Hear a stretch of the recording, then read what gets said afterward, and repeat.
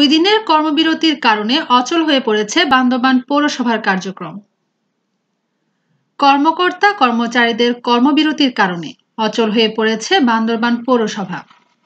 সরকারি কোষাগার থেকে বেতন ভাতা পেনশন সহ অন্যান্য সুযোগ সুবিধা প্রদানের দাবিতে আজ সোমবার সকাল থেকে 2 দিন পূর্ণ দিবস কর্মবিরতি পালন শুরু করেছে বান্দরবান পৌরসভার কর্মকর্তা কর্মচারীরা।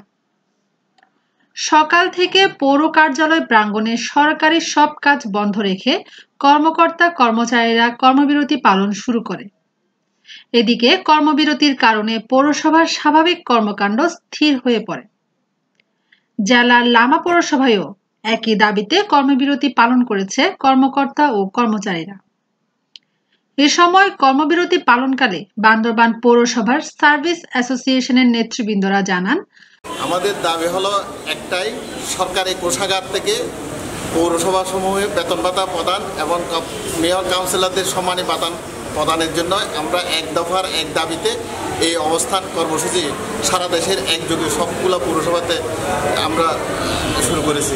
পরবর্তীতে আগামীকালও আমাদের এই কর্মসূচি আছে। আগামীকাল আমাদের কনজারভেন্সি লাইটিং সহ অন্যান্য যে সমস্ত সেবাসমূহ আছে সবগুলো বন্ধ থাকবে একযোগে। আমরা এর পরবর্তীতে আগামী 14 তারিখ একদম সারা দেশের সবগুলো পৌরসভা কেন্দ্রীয়ভাবে কর্মসূচি পালন করব এবং সমস্ত সেবা কার্যক্রম বন্ধ রাখব।